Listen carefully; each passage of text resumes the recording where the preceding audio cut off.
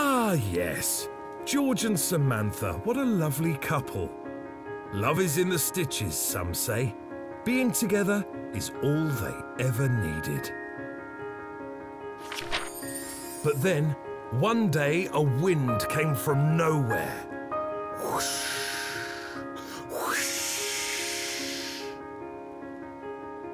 The strong gust swept Samantha off to an unknown place, away from George. She was gone. George was heartbroken. Crying for his beloved, he heard a voice from above. "The time has come to prove your love, George."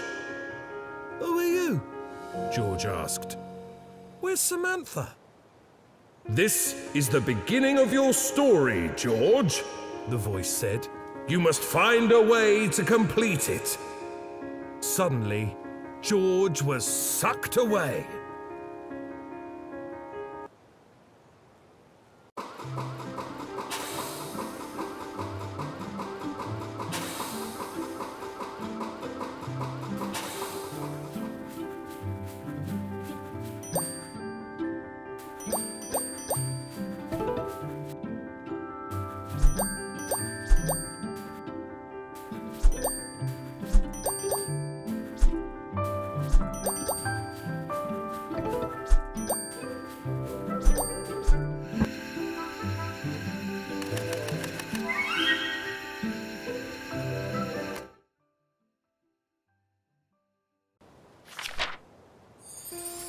George's quest to find Samantha had brought him to a very strange place.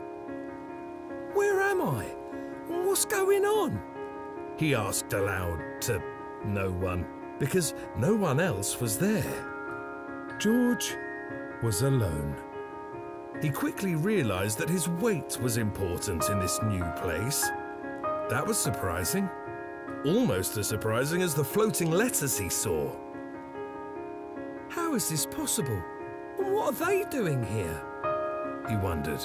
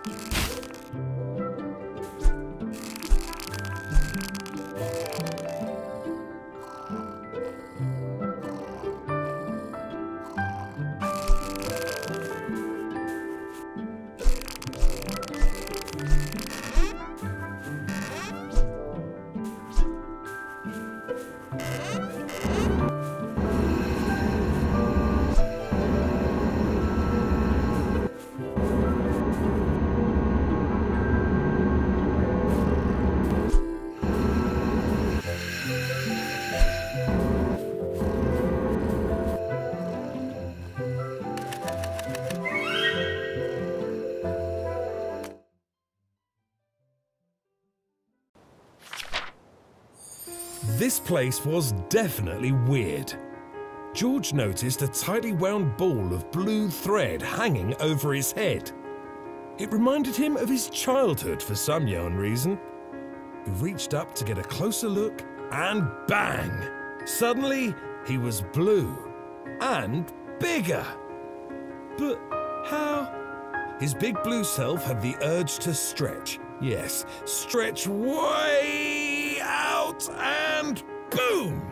Then, just as suddenly, he was red again and staring directly at a copy of himself. What is going on? How is there another red version of me? Have I been cloned?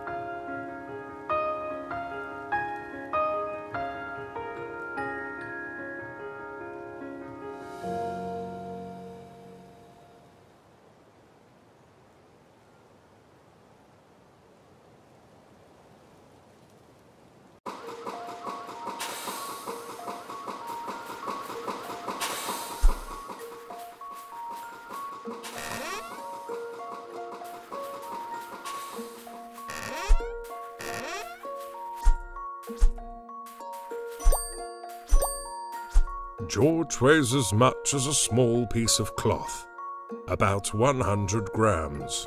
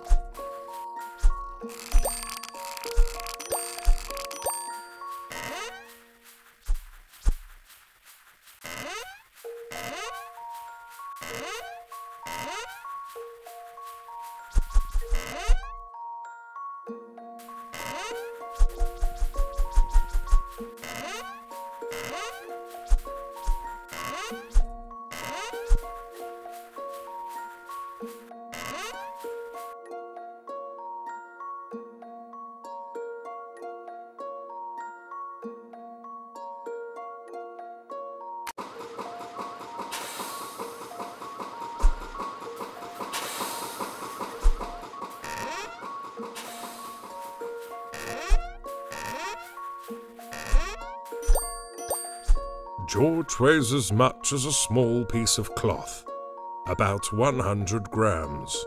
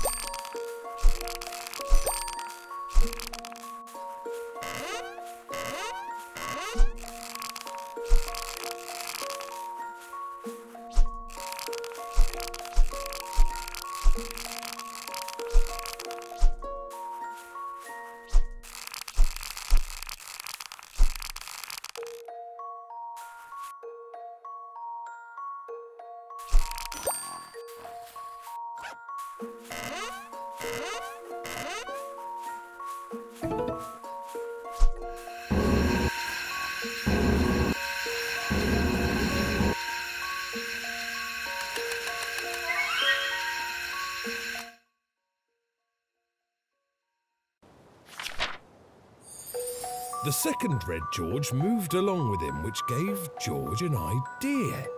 Perhaps he could find a way to use this clone. If this is a clone, does that mean we're spun from the same genetic thread? George wondered. That would mean it is him, but also not, but well, also is, but it was a complicated matter.